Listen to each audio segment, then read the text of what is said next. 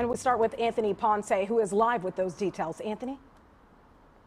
Yes, Tia and Dane, Elise Malary made a huge impact on Chicago's LGBTQ community, and that was evident by a huge turnout at a candlelight vigil that happened tonight. It just wrapped up a short time ago here in Andersonville, where Malary was remembered not only for her activism, but for her presence and for her energy. In her 31 short years, Elise Malary made quite the impact, not just for her LGBTQ activism, but for her kindness and her presence. I think it's feeling really special to be in community. I think Elise would have really just been so touched. I hope she is. By everyone who was here tonight and the outpouring of love and support.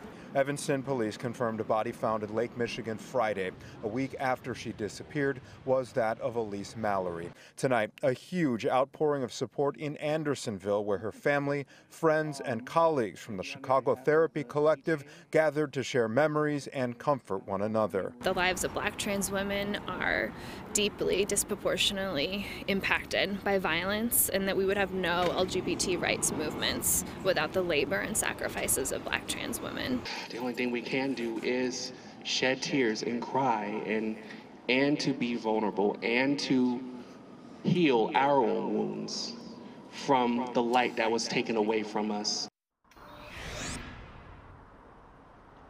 And both the governor and state attorney general's office released statements today regarding Elise Malary's death, saying they're heartbroken. Kwame Raoul's office, where she was a former employee, described her as a tireless advocate. Now, her colleagues at the Chicago Therapy Collective are urging a full investigation into the circumstances surrounding her death, although Evanston police earlier this week had said so far there have been no signs of foul play. We are live tonight in Andersonville. Anthony Ponce, Fox 32, Chicago.